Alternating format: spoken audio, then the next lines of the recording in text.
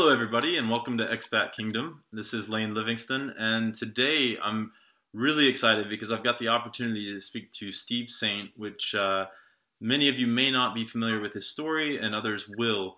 But it's really a neat history and a lot of just fantastic, fascinating little details that intertwine with Ecuador. So I thought it would be fantastic to have him on the show today and just kind of explain that so that anybody that's considering a move to Ecuador would kind of know this history and these little details about really about Ecuador and how, you know, this is something that I think really anybody that's considering a move down there should be familiar with and know this part of Ecuador's history. So Steve, just a huge thank you for coming on today. I really appreciate your time.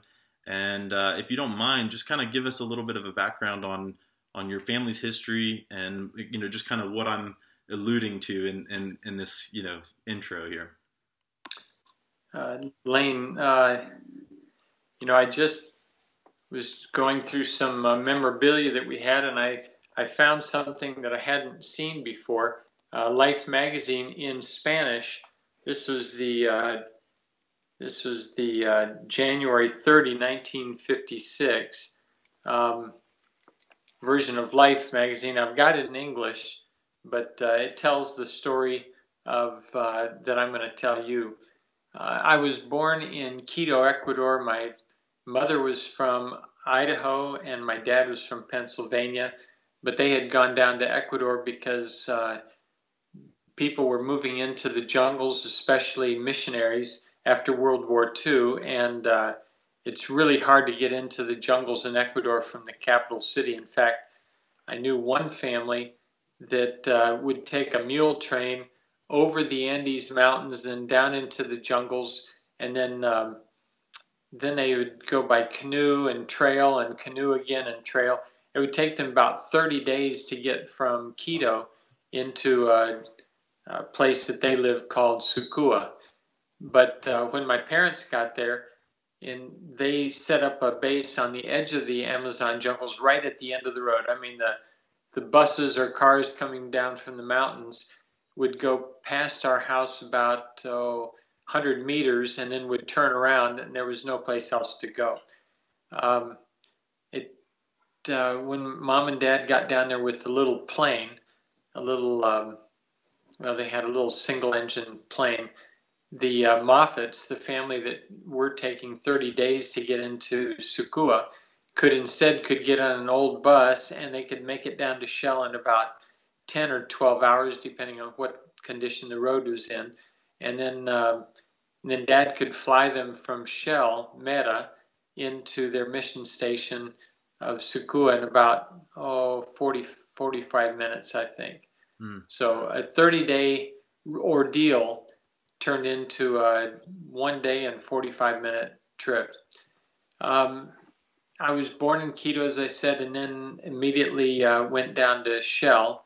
Shell Meta is named for the Shell Oil Company, and for the last town just a little bit further up towards the mountains called Meta, named after an Ecuadorian poet. So the oil company came down out of the mountains, followed what was just a barely passable road. They improved it. They went past Meta, and the first level piece of ground they came to, they built an airstrip, and that became Shell Meta. I lived in Shell Meta for the first 5 years of my life until my dad was speared with 4 of his friends by a tribe of Indians that everybody called Aucas. But Auca is the Quechua word that means savages or naked savages. I think the word actually comes from naked, but it denoted people that were, you know, almost like animals. Their real name was Waurani. Wau means true people, and Ani refers to the group. So they were the group of true people. We stayed down in Shell for a year after my dad and his friends were speared to death, and then we moved to the States for 1 year. So I had first grade in California. Then we moved back to Ecuador, and I really lived the rest of my growing up years in Ecuador. the first 6 in the jungles, and then from then through high school up in Quito, where there was an English-speaking school that I went to. The contact with the Waorani after 2.5 years. Let's see, Dad and Roger, Pete, Ed, and Jim were speared in January 8th of 1956, and then in October of 1958, my Aunt Rachel, my dad's sister, had been living out on an hacienda where a young girl who had fled from the Waorani tribe because she was sure that she was going to be killed by her own people. She fled, preferring to be shot by the Quichuas, but when she and 2 other girls made their way into Quichua territory, Dayuma told her friends that she was going to just run to the Quichuas, hoping that they wouldn't shoot her. Well, when she ran, they were going to shoot her, but they were afraid to use their shots on a woman because they were sure that the woman would come first and then the men would come and spear them. So they didn't shoot Dayuma. And then when she got to them, then she called her 2 friends and they came out too. And Dayuma had been living on this Hacienda Isla for, I think probably 10, 12 years before Aunt Rachel found that Dayuma was there.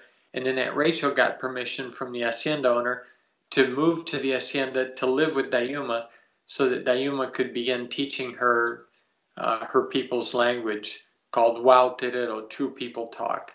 And then in 1958, 2 other women, actually 3 women, came out of the jungles into a Quichua clearing. There were a bunch of Quichua women washing clothes, and these 3 women, Mintaka, Mencamo, and Dawa, came out of the jungles, and the women began to scream until they realized that it was just women. And then when the men, hearing their screaming, the men ran for their muzzle-loading shotguns because they knew the scream meant that they were being attacked by Waorani. But when the men got back to shoot the women, the Quichua women got around the Waorani women because they didn't want them to be killed. And one of the women, who ended up being my tribal grandmother, Dawa, the 2 women told her to go back because they had come from where they were living in Damuintaro. They had come, the 3 women, with Kimo, Dawa's husband. And the 2 women told Dawa to go back into the jungles because they were sure that if none of them went back, then Kimo would think that they had been killed, and then he would come and spear somebody, and then the Quichuas really would kill them. So Dawa went back, and Mintaka and Mencamo stayed there in the little Quichua village on the, Tobetaro. I'm trying to remember the Spanish name for it, but at any rate, it wasn't very far from a small town called Arajuno, where the Shell Oil Company had set up base out in the jungles. From there, Aunt Rachel was traveling with Dayuma when she heard that Mintaka and Mencamo had come out of the jungles and got pictures. Dayuma realized that these were 2 of her aunts, although she hadn't seen them for a long time.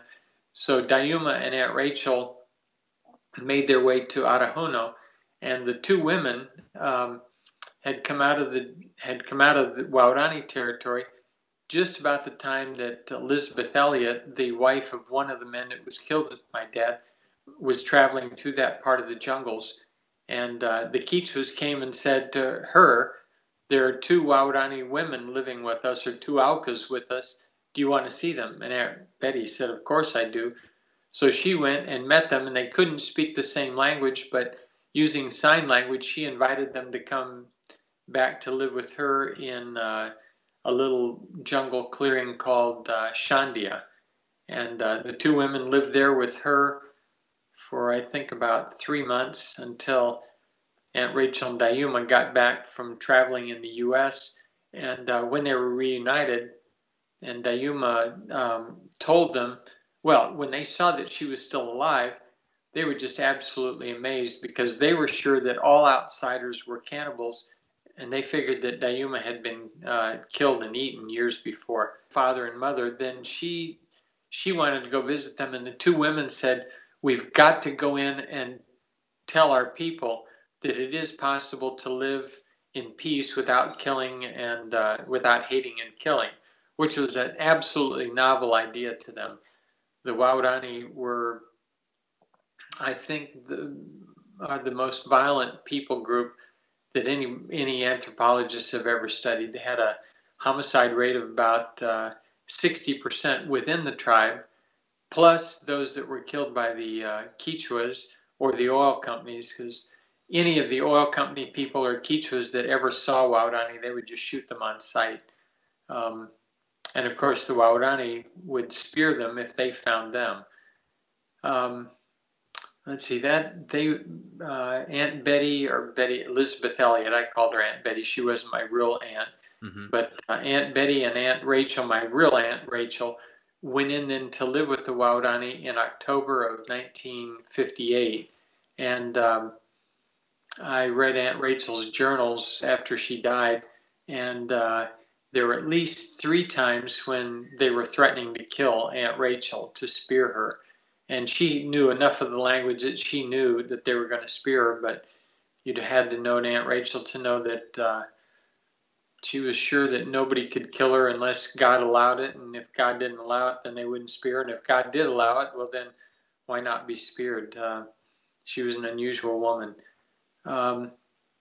I first went in and met the Waorani in, I think it must have been Christmas of 1960. Could have been I think it was Christmas of 1960, because Aunt Betty and her daughter Valerie were still living in a place, another village that they had started called Tijuano. And it's usually the villages take their name from the rivers, so it was on the Tijuano River. And Aunt Rachel, at first, Dayuma had a son named Canto, that's his tribal name, and she named him for her father, Canto, and for my uncle, Sam, Aunt Rachel's oldest brother. So Sam Canto, and Dayuma wanted to take him into the tribe, but she was pretty sure that if she took him in right away, that the men would spear him, fearing that when he grew up that he would have vendettas against them. So in Christmas of 1960 or 61, Dayuma finally decided it was safe to take in Sam, and Aunt Rachel talked my mother into letting me go in with her when Sam went in. So that was my first meeting with the Waorani, and then I've had a relationship with them since then. So what was that like then have you had conversations with your mother as far as, that must have been a challenging situation for her to get approached by Aunt Rachel and say, hey, let's go live with the very tribe who killed your husband and the father of your children. So, can you just kind of share a little bit of, maybe what that was like for your mother? I don't know what went through my mom's mind, but Aunt Rachel had by that time been living with the Waorani 2 years, and Aunt Betty was in there with her daughter Valerie, who was only a year old. I guess by that time she was 3, and I was probably 7, 8. I was probably 8, and she had gotten along fine, and the Waorani were extremely friendly by that time, although they're extremely volatile, so it's, they don't plan killings a long time ahead of time. Somebody gets upset about something, or quite often the Waorani would go on a spearing raid when they were afraid that the people that they were going to go spear were actually planning to come spear them. And they would just decide, hey, before they come and kill us, let's go and kill them. For me, the first meeting was, people ask me, weren't you afraid? But, my dad and his friends thought the Waorani were so special that they were willing to go, and they all had guns. So, when they were attacked by the Waorani, the Waorani were extremely capable killers, but there's no way that they would have been able to kill all five when they had guns. But Dad and his friends had decided that if they were attacked, now they didn't want to be attacked, and at night, three of them would sleep in a treehouse that my dad and Jim Elliott had prefabricated and took in, and they put it way up in an ironwood tree, and with steps going up to it. But my dad would fly out every night to Arajuno with the plane and the lightest member of the group, who was Pete Fleming. Because the rivers out there, it's right at the headwaters. So if it rains upriver, the river can go from, just shallow knee deep. They can go to a torrent that would have just washed away the plane away. Yeah, because the plane, Dad landed on a sandbar that was just barely above the water level. Yeah. And let's see, where were we? Oh, going to meet them. When I got out of the plane, every time I would go into a jungle station, the tribal people would come up and, they'd feel my white skin, and I had hair on my arms, which they really don't. And then I was wearing glasses, and black rimmed glasses, and, they thought those were growing out of my head, so that scared a lot of them. At least the kids would go screaming, when I'd come near. But the Waorani, when I got out of the plane, they didn't come up to me. Now, Aunt Rachel was around. The pilot's door was on the other side. I'd gotten out on the side by myself, and I was really surprised because all the people gathered around and were looking at me, but they were talking. I couldn't understand what they were saying, but obviously they were talking about me. And finally, an old grandmother came up and started patting me down, to see if I had the beginnings of breasts, because I was tall enough that Waorani, if I was a girl, then I would have had breasts already. And she figured out I didn't have breasts. And so finally she pulled out my pants. I had elastic waisted pants. She pulled those out and looked inside, and then everybody started to laugh, realizing that I was just a little boy. And from then on, they were just extremely friendly. And Aunt Rachel didn't have any rules. If the Waorani kids or men or women were going hunting and took me along, I could go with them, although that was pretty painful for me because they would drink a lot of manioc drink and plantain drink before they'd go into the jungles. And then they would go, they would go sometimes just to go around the bend to net little fish. And then the men would see tapir tracks or wild pig tracks, and they would go off. Of course, I would go with them, and they would go all day, and my tank wasn't nearly as big as theirs. So, I'd get so hungry and tired that I would absolutely decide I'm never going to do that again. And then the next time they wanted to go hunting, I was game for it. I should have learned to take some manioc, some boiled manioc with me, because I couldn't eat nearly as much as the Waorani. Even the Waorani kids could. That relationship started when I was 8, and but then when we moved back, I had first grade in California. When we moved back to Ecuador, then my mom lived in Quito. She was a nurse, and she worked in a mission hospital in Quito called the Vosandes Hospital, and then she ran a guest house.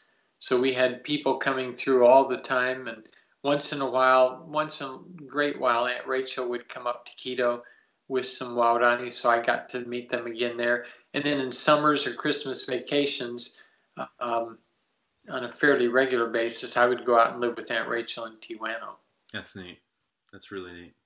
So what is like a typical day like for the typical day like for the Waorani? Yeah, what's a typical day like for the Waorani?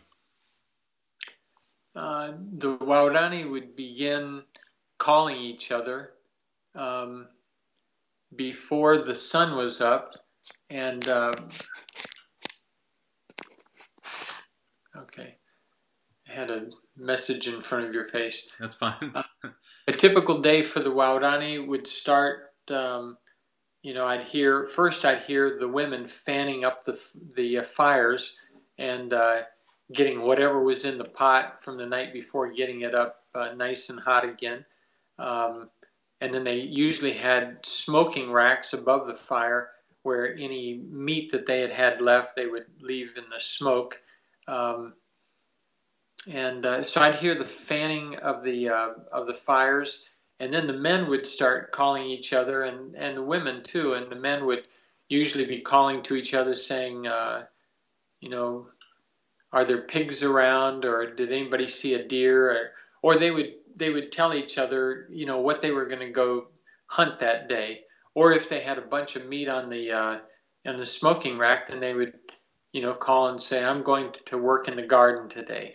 And somebody else would say, oh, I saw a fruit ripe on a certain tree, and I know the toucans are going to come and eat it, so I'm going to go and I'm going to shoot toucans and bring those home to eat. They would do that with a blowgun, and I always wondered, how can they know what they're going to find? But as they would make their way through the jungles, they would watch for signs, different things that were ripening, so they would know where the pigs were going to be, and they would know where the various kind of birds would be. And then quite all the time when they'd go into the jungles, they would find trees that had fruit that they liked to suck on. They said they always said that they were going to drink a certain kind of fruit, and then they would usually bring a bunch of that back to the clearing. So I got to participate in that, but I went with them. I mean, almost on a daily basis, I would go into the jungles with the Waorani, or I'd go into the gardens when they'd work in the gardens, and they would try to get me to do what they were doing and laugh, when I couldn't do it. But I started learning, I got pretty handy with a blowgun, and I could throw a spear, and I could spear fish, although it really takes special technique, because when your spear goes into the water, it seems to change direction. So they would always stick the tip in the water so that they could see, the angle of their spear in the water. And I never got really good at spearing fish. You got to really hit them fast to spear them. But I really loved living with the Waorani. After they'd been out, usually the men, if they went out hunting, they'd usually be back with something by noon. And then they would go down to the river and bathe. They were real clean people. Most of them would bathe in the morning before they'd do anything. Really? And then they'd bathe at noon when they'd come back in from hunting or from working the garden. And then quite often in the hottest part of the day, they would lay in their hammocks and they would chant or they would eat. And then again in the afternoon, they would go out either to gather fruit from the jungles or to get manioc or plantains from their gardens. And then again late afternoon, they were usually down at the river, spearing. The kids would spear little sucker fish. They'd turn over stones and shoot little sucker fish, and the little girls would take their nets and go and try to net little fish, which were real tasty. They'd roast them in the fire and then eat them. Oh wow! What is manioc? Manioc is a tuber. It grows underground like a potato. It actually is, I think, the most widely eaten food on Earth right now. Rice is number one, and I think manioc is number two. Most people here in the States have eaten manioc without knowing it.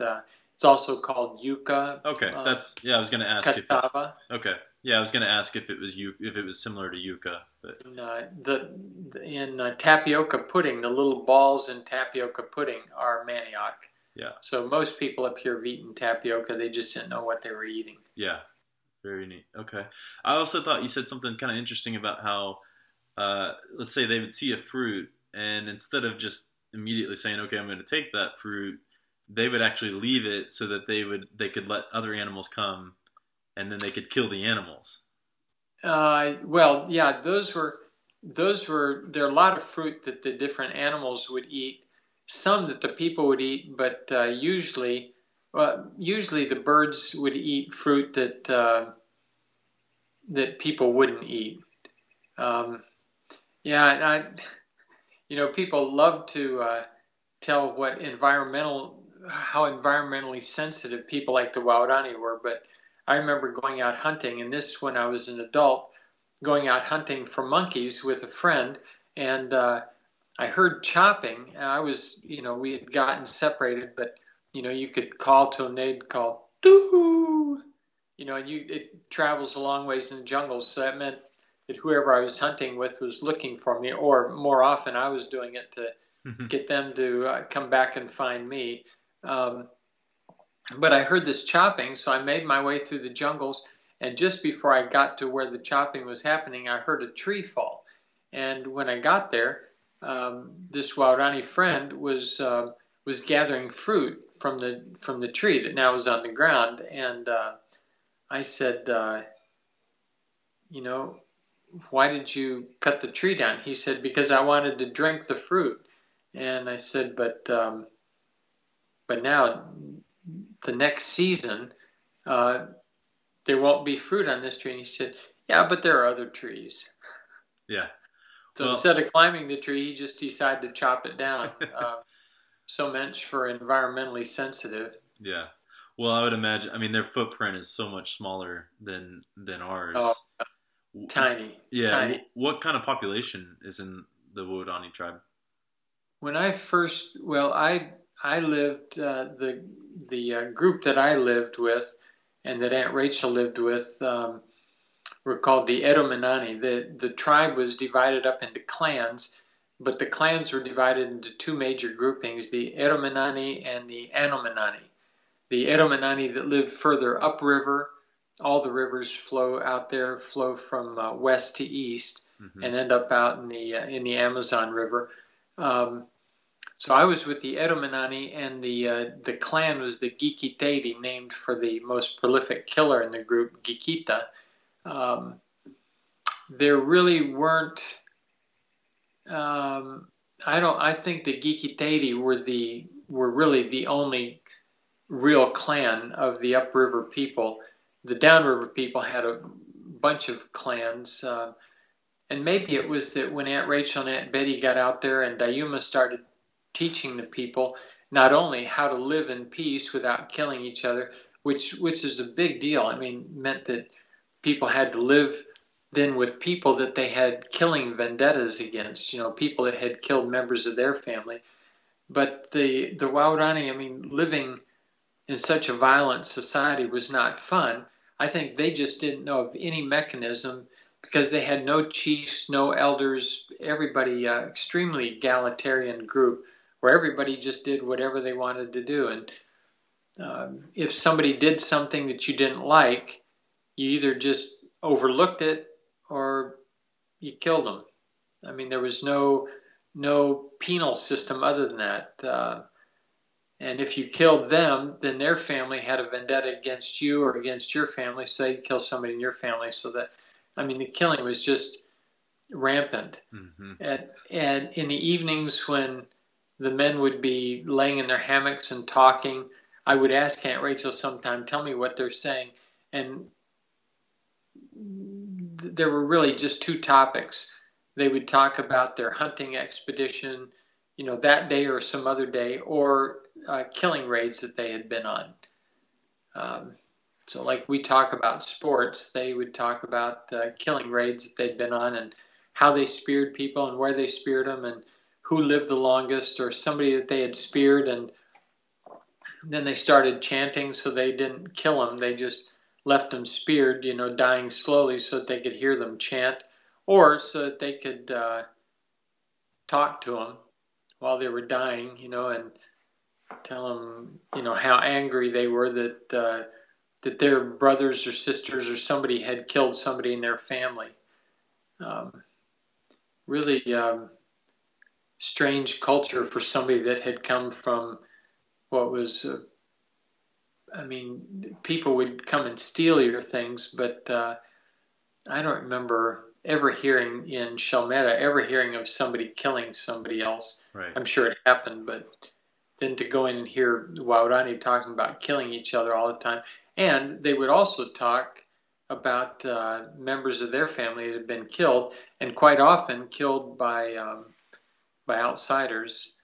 Like one of the warriors went to my Aunt Rachel one day, and he was pretty upset because I was already as big as Waodani kids that could go out and shoot monkeys and even once in a while spear a deer. And I couldn't really follow a trail. I couldn't, I didn't know how to chase pigs and spear them. And I could shoot the blowgun pretty well, so I could get monkeys once in a while, but never the big monkeys that were way up high. I'd usually get the yakita, the little painted face monkeys, but the big ones that really were good for meat, the howlers and the woolly monkeys and capuchin monkeys could get pretty big. Those, I wasn't quite wily enough to get those when I was a kid. So Minkai, one of the warriors who had killed my dad and his 4 friends, he went to Aunt Rachel's hut and asked her, or said, your son, they called me Babe. He said, Babe is totally ignorant. He doesn't know how to make darts. He doesn't know what vines to get the poison from. He can't follow a trail well. He can shoot the blowgun okay, but he can't chase pigs and spear them, or deer. He doesn't know where they go and what they eat. And so he finally said, so who's going to teach him? And my Aunt Rachel, who wasn't a pushover, she said, you having spear killed his father, who do you say should teach him? And Minkai left, but that afternoon he came back, and I never knew this because I didn't understand what was going on, and I don't think I was there when Minkai came, but Aunt Rachel wrote it in a letter to my mom, and she said that Minkai came back a couple hours later, and he said, it's true. Having spear killed his father, I myself will teach him to live. And from then on, I was treated in Minkai's household.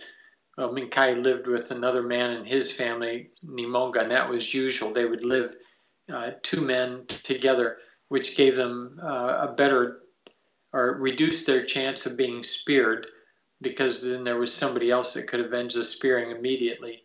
But from then on, in Minkai's house, I could go in fact, one day his son Oroki and some other friends my age were going hunting, blowgun hunting, and I didn't have a blowgun, and Oroki told me to take Minkai's blowgun. But Aunt Rachel had explained to me that the Waodani didn't really consider most property personal, except their hammock and their house and a man's blowgun. And so I knew what Oroki wanted me to take his dad's blowgun, and then he was going to let me use his blowgun, and he was going to use Minkai's. But if something happened to it, then I was going to be in trouble. So I didn't want to do it, and I didn't want to do it. But finally he insisted. So I took Minkai's blowgun, and he let me carry it, and he let me use it. And then when we came back from hunting, Minkai was in his hammock right below where they would hang their blowguns from a vine up in the peak of the house, so that they could hang down straight. Because if you put them horizontally, they would warp. And when I went in to put it away, Minkai was there, and I thought, now I'm in trouble.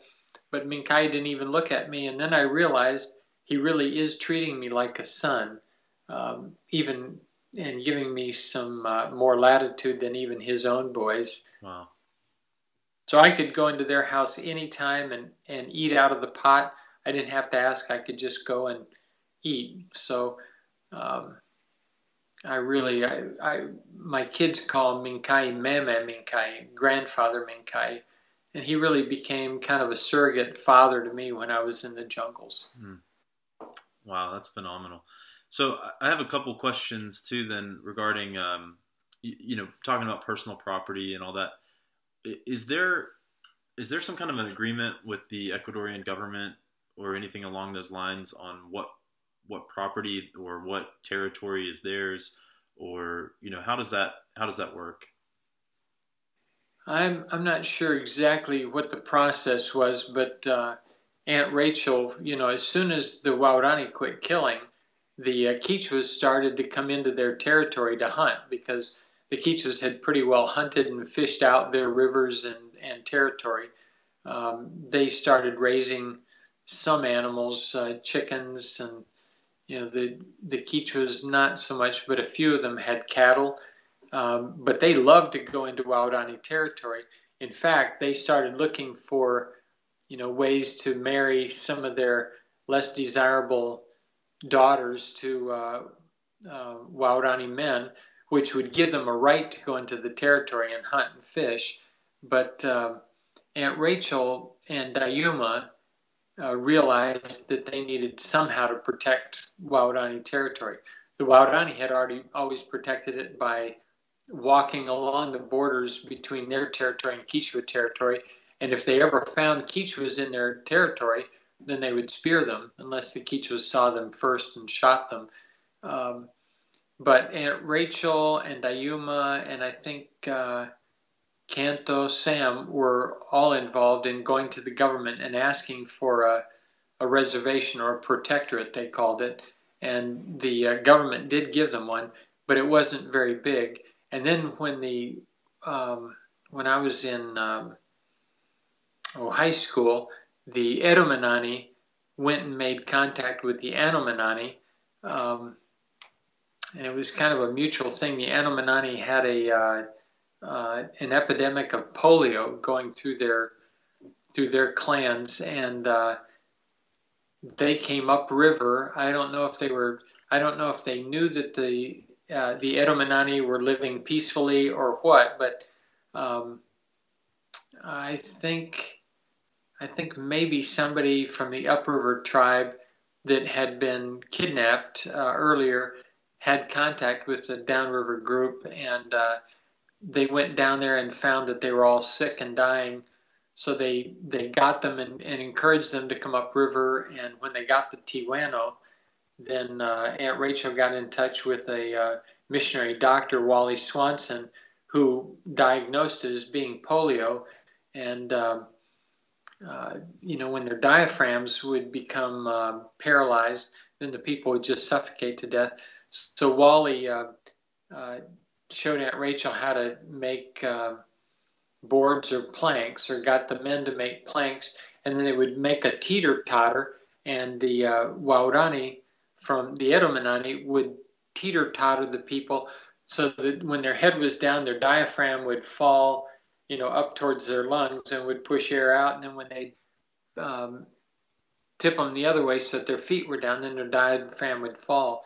But for some of those people, for weeks, somebody had to be with them, around the clock. And strange thing was that Aunt Rachel told me later, and so did Sam and some of the others, that while the Eromanani were breathing that way for the Anomanani, that the Anomanani would threaten them and say, "When I get strong, I'm going to spear you," which, would seem like a dumb thing to do, but they were extremely aggressive. And I know that Dewey and Minkai and their wives would breathe that way, would work, and they had to feed the Anomanani too, out of their own gardens, which meant that food got pretty scarce. Mm-hmm. And I know that because I was invited to go on overflights. With the Anomanani there, it wasn't safe for me to be in there, but I got to go on overflights where we'd get flour and quadruple bag it, and we'd send in potatoes and things, and we'd fly. The plane would fly low over the airstrip, and I would sit in the back and push those things out of the door, which didn't work very well. Even the helio couriers that Jungle Aviation and Radio Service had can fly at probably safely at 45 miles an hour and low, but man, when the flour sacks would hit the runway, it looked like a mushroom cloud, but it would be concentrated enough that the people could pick it up with scrapers or machetes or things. The potatoes were better. The bags there too would break, but the potatoes would stay more or less whole, and then they could boil the potatoes, and if they mashed them, they were, in the mash consistency, which the Waurani would then take and mix in water. But the potatoes, when they were boiled and mashed, were fairly similar to the manioc or the cassava yuca. Wow.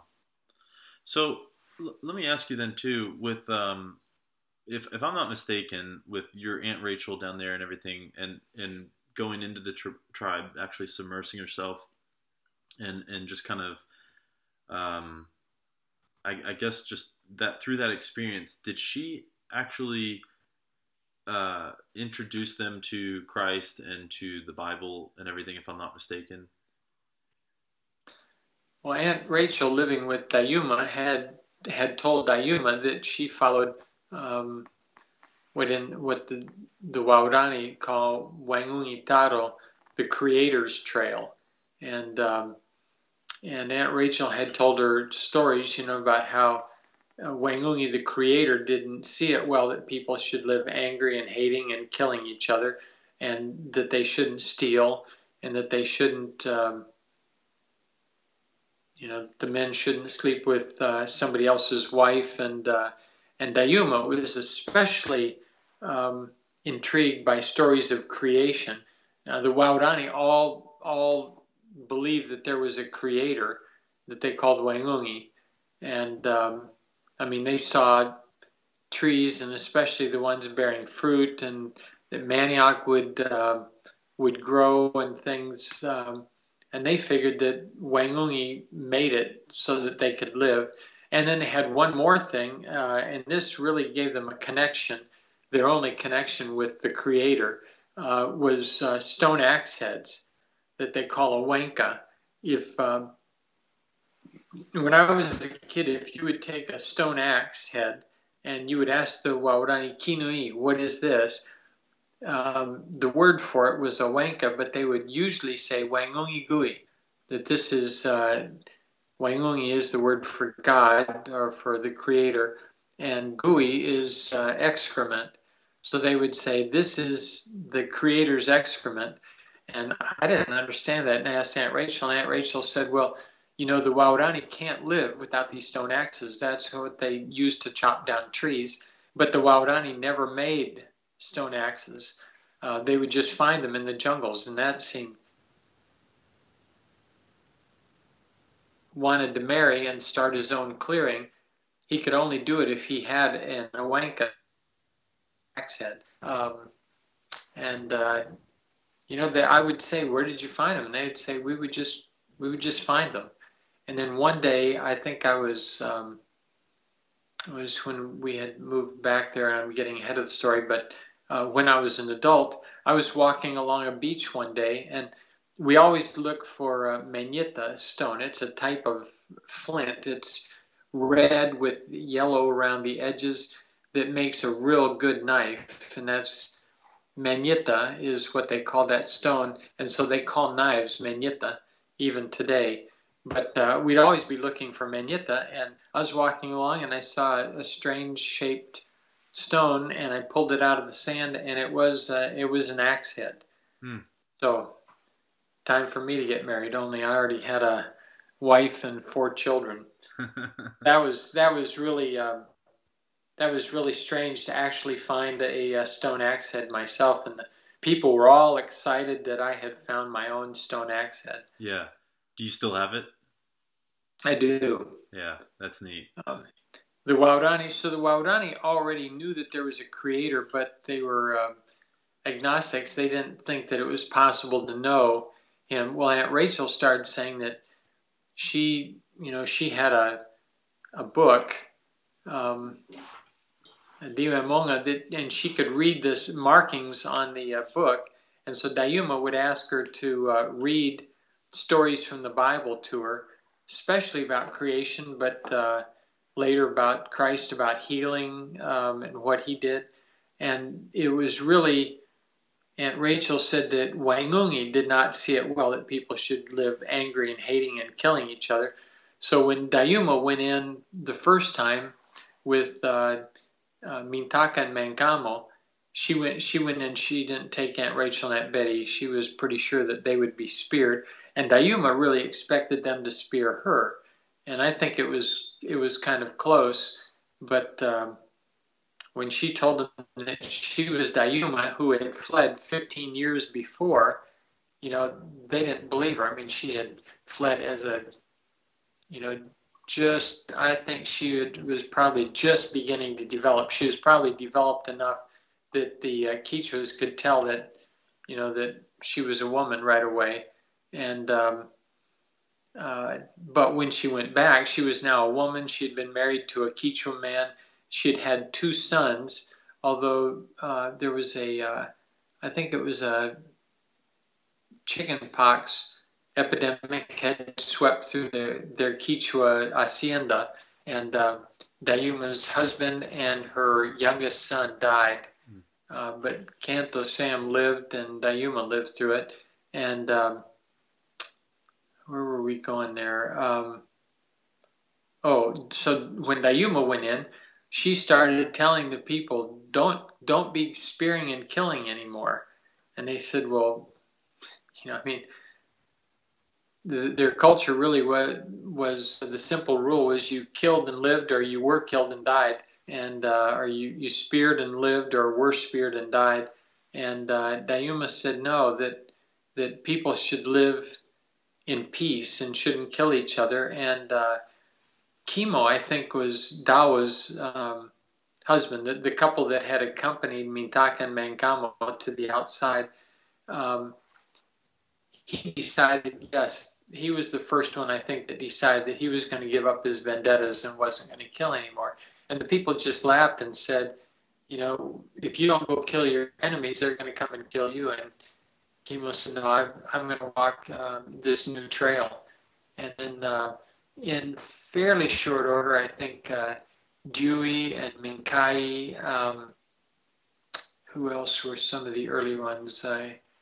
Kimo, Dewey, Minkai, I think they were the first ones that decided. And then a little later on, well, actually, Gikita, after he led the spearing raid that killed my dad and the others, then Nankiwi, one of the other young warriors who was real aggressive, started saying that he was going to kill Gikita. Yeah. So the younger men tried to get Gikita to go and spear Nankiwi, but he said, no, I've speared enough, you go and spear him. And so Dewey and Nimonga and Komi, Gikita's son, went to spear and did spear Nankiwi. He lived long enough to, and all this is depicted pretty accurately in the movie End of the Spear. Mm-hmm. Which actually I have a copy. I want to mention it to everybody. If this whole story sounds fascinating to you, there was Beyond the Gates of Splendor, which was the documentary that you actually narrate a lot of, correct? Yeah. And then Into the Spear was the Hollywood version, right? Yeah, both of them were made by the same people. There was a movie years ago with Meryl Streep in it called Music of the Heart, where they did a movie with Meryl Streep, but then they did a documentary with the real music teacher and her boys, and it was fascinating. I mean, people would watch the documentary and then want to watch the movie, or people that saw the movie then would want to see the documentary to see the real people, and then you realized that a lot of the inner city kids playing violins in Carnegie Hall was really true, and that a lot of the kids in the movie were really the true kids. So at any rate, that's what they decided to do, because it's hard to, this is a long story to tell in one movie. Yeah. Well, and then the book, End of the Spear, which I wrote, is of course much, much broader than the movie as well. That's awesome. And then also, if I'm not mistaken, I recently came across The Grandfathers, which was, I think, 2011, right? Yeah. So and that's narrated in the voice of my son Jesse. the same group that made End of the Spear and made Beyond the Gates of Splendor wanted to make a film about the importance of leaving a legacy or a heritage to your children, and then them to their children. And so they were really looking for an unlikely grandfather whose relationship was reestablished so that he could have an influence in his grandchildren's life. And they decided to use Minkai and our son Jesse, our youngest son. So, and they called that Grandfathers. And then they actually have packaged in Europe. They packaged the three films together: Oh wow, End of the Spear, Beyond the Gates of Splendor, and Grandfathers. that's neat. But Grandfathers is really made for a younger audience. You know, it's fast paced, moving a lot of things are happening at the same time. So I had to watch it about 3 times before I really got the whole thing, and I'm sure I still missed some. Mm-hmm. Sure. And so, sorry to kind of jump us around a little bit, but then is the tribe, would you say that they're now Christians, or they're just more in touch with those values, and how would you kind of explain that now today? Well, yeah, a lot of people think that missionaries go and force their ideas on people. I don't know how it works with other people, but you don't force anything on the Waorani. Some of the Waorani became Itota followers. Itota is what they call Christ, Wengungi's son, the Creator's son. Actually, in the Bible, the Creator Himself. But some of them did decide to follow Itota Taro or Wengungi Taro, God's trail, Christ's trail. But the majority of them didn't. But almost everybody, once they realized that there was a mechanism of authority, that if the creators didn't see it well that people should kill each other, then that gave them a reason to quit the killing. And the killing didn't completely stop, but it went from being, part of their culture, that you just were afraid of being speared all the time, and then getting angry so that you could go and spear your enemies. It's not like war for us generally happens to be, where you're shooting people at fairly long range, or you're lobbing mortars on them, or you're dropping bombs from airplanes. With the Waorani, it was very personal. They would spear, and you don't throw a spear a long ways. You really, when they're spearing pigs and things, they chase it, and they'll throw it a short distance, but usually, you get close enough that you're actually just running the spear through the animal, and that's how they would spear people too. Wow, that's phenomenal. So it's close, it's very personal. And they didn't like that, and they didn't like living in fear of being speared all the time. So quick. It sounds like the I guess that pain point, or that it became such a problem that they realized something had to give, something had to change. And when somebody offered this solution or this alternative, it was slowly accepted and adopted. And the population of the Waorani was decreasing, at least the Eromenani, the upriver tribe, it was decreasing. And it was decreasing to the point where it was hard for the young men to find somebody appropriate for them to marry. Their cultural norm is that men would marry cross cousins. Well, women would also marry cross cousins. Oftentimes arranged marriages within the clan. But when the clan started diminishing in size, and by the way, a cross cousin means that you could marry your father's mother's children, or you could marry your mother's brother's children. Your mother's brother's children are your father's sister's children. And that was because when they'd have big parties, a man could sleep with his wife or with any of her sisters. So if you chart that out, you could see that if a child married the father's brother's children, they might be marrying a half brother or sister, and the Waorani knew that wasn't good. So, but you couldn't marry somebody really that wasn't a cross cousin, because if you married somebody, let's say from an enemy clan, then the problem was that your children would have vendettas against them from both their mother's side and their father's side, and then the chances of them surviving was just nil.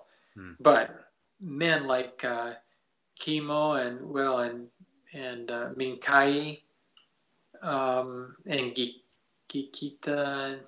No, Gikita's wife was Eromenani, but Dabo, Minkai, Kimo, they all needed wives.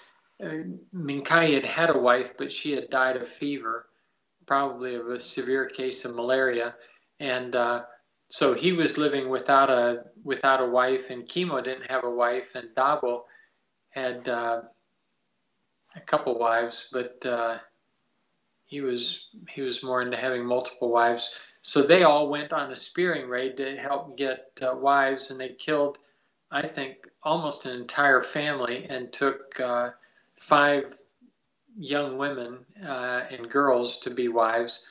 So Minkai's wife, Ompore, that's what they call a wild marriage or an immoral marriage. And so is Kimo. Kimo married Dawa. And when I got out there, I'm not sure how they decided, but the old people are the ones that give names to young people. And Dawa gave me the name of her older brother, who was Anomanani. So she had been stolen in the spearing raid to be Kimo's wife. And she gave me a name of her older brother, so Baba, that made her my tribal grandmother, even though Minkai, who was from the Upriver clan, was the one that treated me like a son. So interesting. Yeah, it's very interesting. And I mean, I actually first learned about this story through the documentary Beyond the Gates of Splendor. It was shortly after I first went to Ecuador. My wife is from Quito as well, and she's also lived in Bahia. And after going to Ecuador, I just went on this rampage to try to find out, just get any information I possibly could on Ecuador. And it was shortly after that the documentary came out, and then the movie as well. And I must say, I think personally the documentary, I think, was a little bit more, maybe because it was my first introduction to the story. It really touched me in a way. But I'll say I actually teared up in both of them just because of the emotion. I think there's a point in both of the films where the emotion just really kind of grips you, and it really touched me. And so I just wanted to say I encourage. I mean, the whole purpose of me wanting to have you on today is that I want to be able to introduce people who are considering a move to Ecuador to this story and this history of Ecuador, so they can just have a greater appreciation of these kind of details. Yeah, the Waorani Ecuador was, the Waorani were after my dad and his friends were killed. I mean, it really hit the news up here. A bunch of books have been written about it. It was actually in Life magazine 3 different times, which we were talking about the movie and the documentary. I agree that now when I watch them, when people tell me that they tear up, I've had people tell me that they started crying and couldn't stop crying, and I don't understand that, because I've grown up with the story, and by the time I met the Waorani, we started talking about how I felt about them. My dad was willing to die instead of kill them. My aunt went at the risk of her life to live with the Waorani, and so by the time I met them, I figured they were the most special people on earth. Aunt Rachel absolutely loved them. She never, for the rest of her life, she never wanted to live any place else but with the Waorani. That's so neat. It's really a fascinating story. And then when she died, she wanted to be buried out there, so I went out to help bury her, and that's when the members of the Gikitedi clan that I had known when I was a boy came to me and told me that they had decided that it was time for me to move back and live with them. And I asked them, what do you want me to do? And they said, very definitely, they said, no, now you're thinking like an outsider. We don't want you to do. We want you to come and teach us to do. Like when you were a boy and didn't know how to live out here, we had to teach you how to do all these things so that you could live out here. Now we want you to teach us to do things that the foreigners do, but never teach us to do. And I said, what do you want to do? And one of the things they mentioned was they wanted to learn to do the baga bia, the tooth thing, dentistry, and they wanted to learn to do the bimo bia, the medicine thing. And then they said they wanted to do the ibo bia, the airplane thing. And, I was trying to get my mind around. I wasn't a dentist and I wasn't a doctor. And I knew how to fly. I mean, I've been a pilot for a long time, but so I finally decided, well, let's start with dentistry. It's not terribly invasive, I thought, but so I learned to do a little dentistry and started developing some equipment, and the Waorani picked up on that right away, and then they wanted to learn more about medicine, so I got a doctor to start showing me procedures and things that they could do to combat snake bite and malaria and parasites. Childbirth problems was a big deal. Mm-hmm. Let's see, trauma, broken bones and things, trying to learn to set them, or being able to tell when it was something that they could treat or something they needed to send the people out to the clinic. And that really was the start of ITech, the Indigenous Peoples Technology and Education Center, which is what I've been spending my life doing for the last, it'll soon be 20 years, trying to figure out how the Waorani and people like them around the world that are really cut off from the rest of the world, either they're way in the frontier or a lot of people in the world live beyond roads. And when you live beyond roads, there's no power, there's no communication, usually are very, very limited. No transportation that they can manage. And those are the building blocks, transportation, communication, and power. Those are the building blocks of a developed society, which oftentimes isn't that different from the... If you look at what's happening in our society now, people becoming very egalitarian, a real move to people, even children, being allowed in places like the Netherlands, being allowed to decide if they want to die, from the age of 16 up, they can decide and they can get a doctor to assist them. And infanticide, people not only abortion legal, but actually legal to kill infants. I don't know what that rule is, but now Canada is beginning to adopt that. I mean, it's almost inevitable that will begin to happen here. Mm-hmm. Like one of the men who started the project to make End of the Spear and Beyond the Gates of Splendor, after I took him out to meet the Waorani and explained how they lived, his comment was, if our culture keeps going the way we're going, we will be the Waorani. And at first, the Waorani wouldn't let them make the video. They wouldn't cooperate with. Oh, really? They said that I took the people that wanted to make it. I said, well, if you want to make it, don't ask my permission. You need to ask the Waorani. And they said, well, how do we do that? And I said, well, I'll take you down there and I'll interpret for you. And when they got there and told the Waorani that they wanted to make a movie, the Waorani said, bah, no. They said the foreigners always come in and do the video thing to us, but then they go out and they tell people what they think about us, not what we say about ourselves. And I was trying to, they said, what do you say? And I said, if you say bah, if you say no, then I say no too. But then I said, you know how you used to live, angry and hating and killing Ononki for no reason. And they said, yeah, that's just the way we lived. I said, well, the Kowudi live that way too sometimes. and I told them what had happened recently at Columbine. And when they heard that, they said, "You mean the coyote being, able to fly and talk through machines with no string attached, that they can still hear them from long distances, and making guns that can kill at a long distance." And they just kept going. They said, the coyote really do that? And I said, yeah, they do that.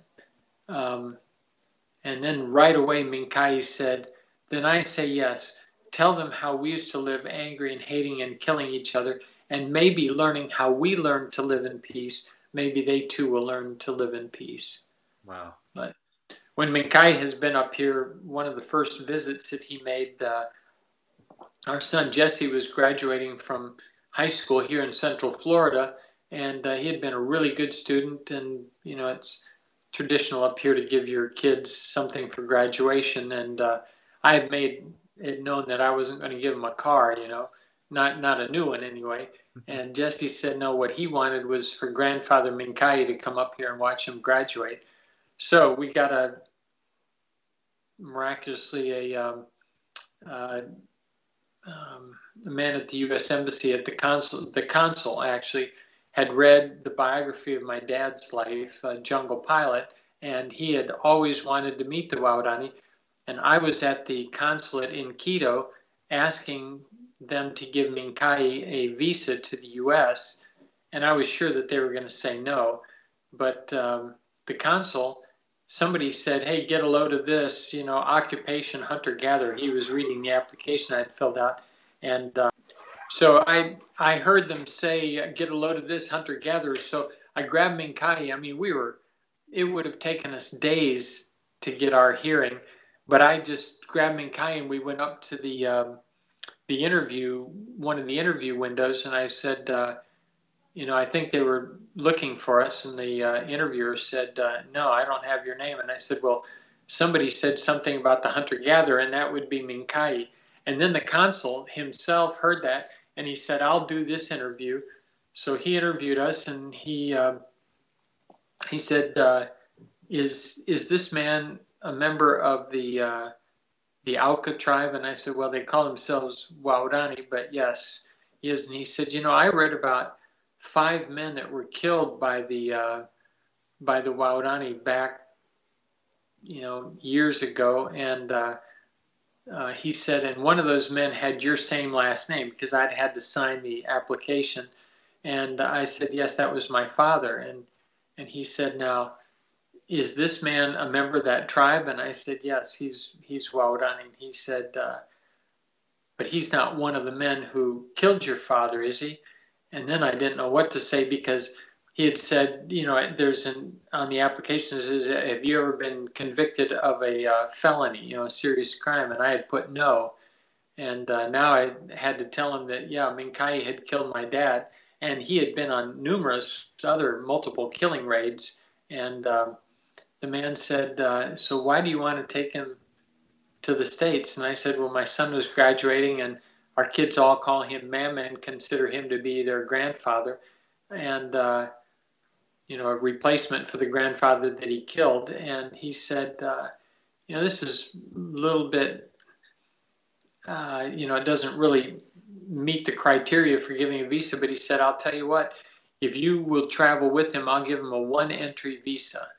And so I brought Minkai up here, and people heard that he was up here, and I had some speaking engagements, and so I took Minkai. Actually, it was Minkai and a younger man, Tementa, who in End of the Spear is the little boy who is going to be buried alive. And then his mother ran off with him. Minkai said, no, take him and run, so that she'd have somebody to hunt for her when Tementa grew up. They were both up here, and so I took them with me with Jesse on a road trip, and Jesse and Minkai are a hoot to watch. They're 40, 45, 50 years difference in age, but Minkai is a kid at heart, and they pillow fight and stuff and really love each other. And so then when I was speaking, I thought, they're going to want to know about the Waodani. So I just invited Minkai up and said, Minkai, you talk to these people. You tell them how you used to live and tell them how you live now. And he's a dynamic speaker. So then we started getting invitations all over. And I think Minkai and I've done 10 speaking tours together in the U.S. 5 of them we went into Canada. We went to Europe once together. We went to India together, and then he and his wife and Dawa and Kimo and Dewey and some of the other Waorani came up to Panama when we were filming End of the Spear, and they were the ones that coached the Embera tribe from Panama so that they would be authentically like the Waorani. Because although the Embera are a true indigenous tribe, they haven't lived as hunter-gatherers for probably 3 generations. Yeah. So the Waorani, the real people from the movie, went up to Panama and taught them how to hold a blowgun, how to shoot a blowgun, how to throw a spear, so that they would be somewhat authentic, although they had them wearing a lot more clothes than the Waorani were. Right. That's really neat. That's so neat. Well, I know we got to wrap things up. I did want to just kind of close out with a couple items here. I know that you had mentioned to me about a 10-day trip that you kind of, I guess, have some kind of part in the organization of it, and where people can actually go and visit and live with the Waodani for a few years. Can you just give us a quick little explanation on that? When Aunt Rachel died and I went down to bury her, and the Waorani said, "Now we've decided you come down." I said, "Well, I would come to visit," and they said, "No, we say come live with us." And I said, "Well, now Nemo's house is here in a village called Tonyampare," and I said, "So I can come down and live here even for a few months." And they said, "No, you're not listening to us." Dawa really scolded me, and she said, "We say now come and live with us." And that's very unusual because the Waorani are so egalitarian that one adult never tells another adult what to do, anything. To take any kind of authority in somebody else's life really is a killing offense, because you're lording it over them, you're imposing your will on them, and they just don't do that. Except that if you feel threatened, then you could insist that family members would come and live in your clearing with you. Now, they'd be eating your garden food and stuff, but and I realized the Waorani weren't asking me to go. They were telling me that they had decided, and I realized then that it was serious, that if I didn't go down and live with them, it would probably sever my relationship with them.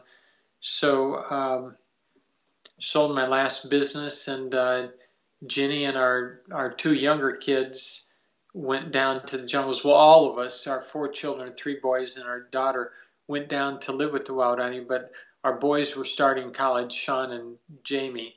So they came back up here to the States and then would come down at Christmas and summers. And we lived with the Waorani for a year and a half while I started teaching them, or started trying to figure out how to do things, tried to teach one of them to fly a plane.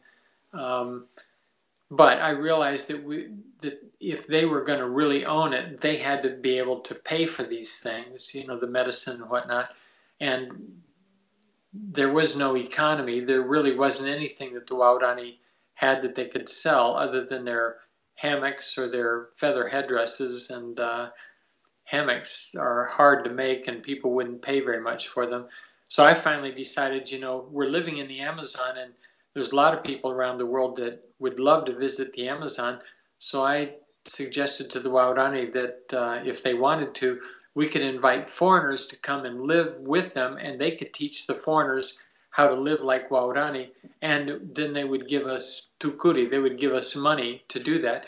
And then we could take that paper and we could buy the things that they wanted. So we started doing tours, I think, in 1995, 96, and kept doing them even after we left. I would go down 4 or 5 times a year and usually would do a tour group at the beginning of my stay with the Waorani. And then the money that was left over, they it was theirs to decide, and they would usually pay the people that had worked the tour.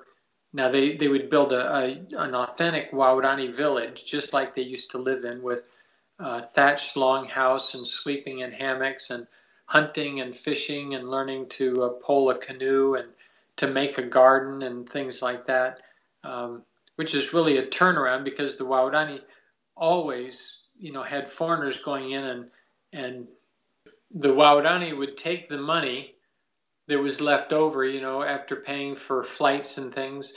And it was, for them, it was serious money.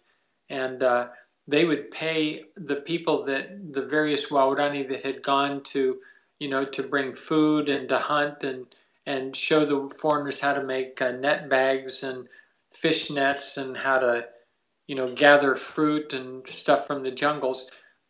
They would give them all some money, and then the rest of the money, the senior members of the tribe would take, and they would use that to buy medicine, and they built a clinic, and they would pay for the variable costs of operating the plane, because when I was down there, somebody loaned me a bush plane, and but they legitimately paid for gas and oil and the maintenance of the plane, and they liked that. So then it got so that there was a fair bit of unrest down in the jungles.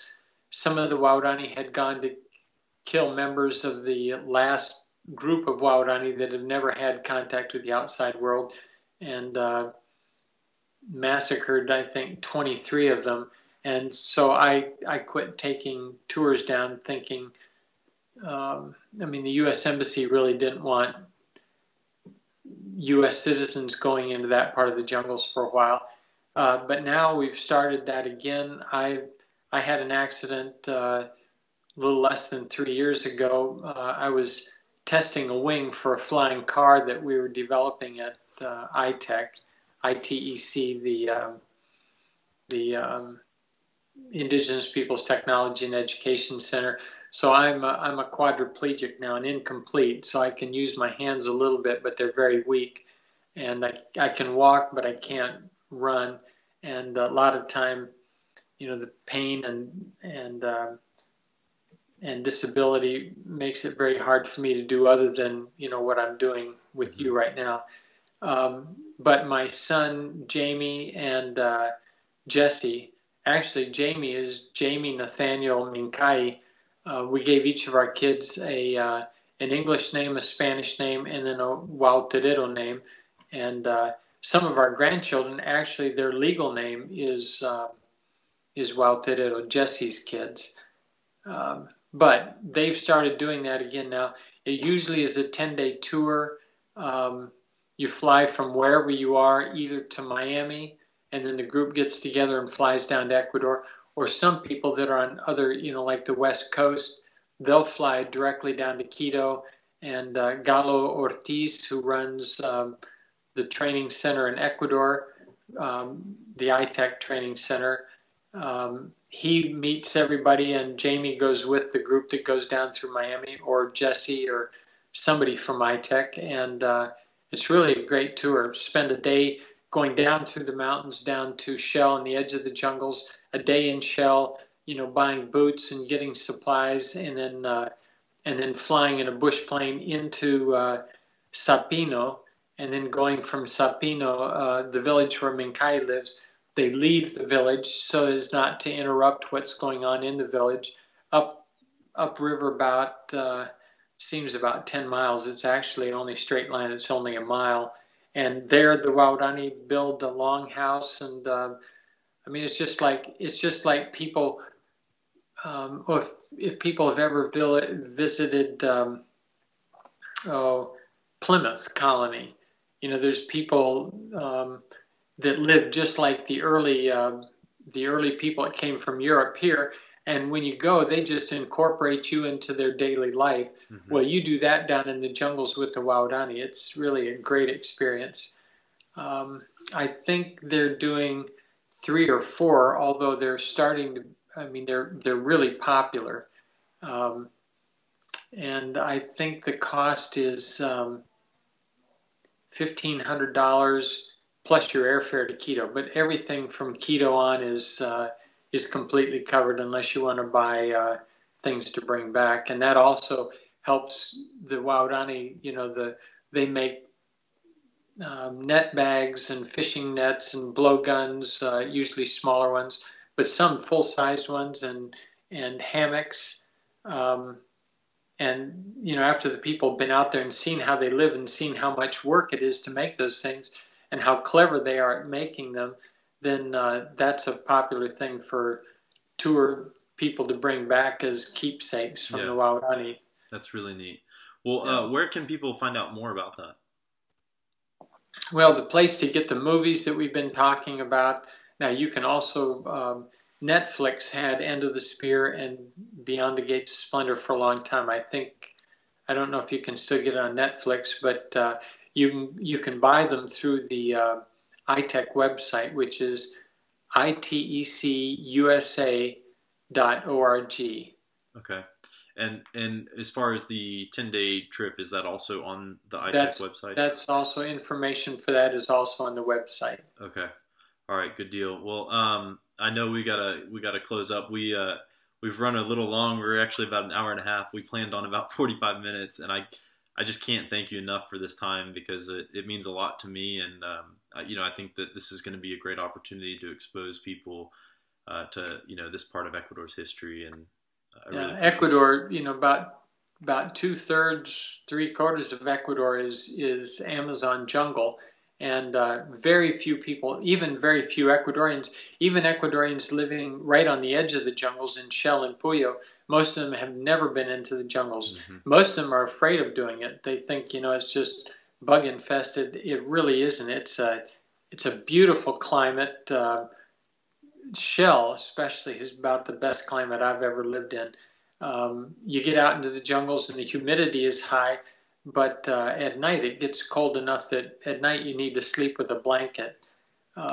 Great experience. And to go and actually learn from the authentic people.